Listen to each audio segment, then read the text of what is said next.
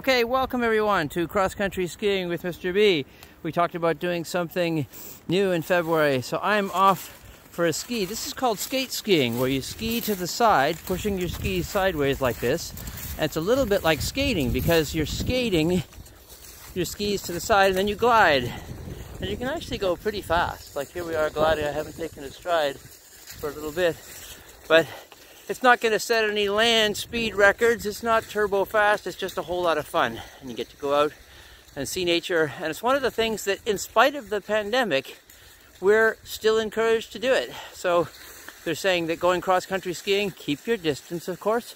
But even with that new variant that you was talking about on the forum, the stream rather, it's just beautiful to be out in the woods. And I really hope that you'll get outside and have some fun. So cheers from the forest on my cross-country skis, hoping that you'll find something fun to do too.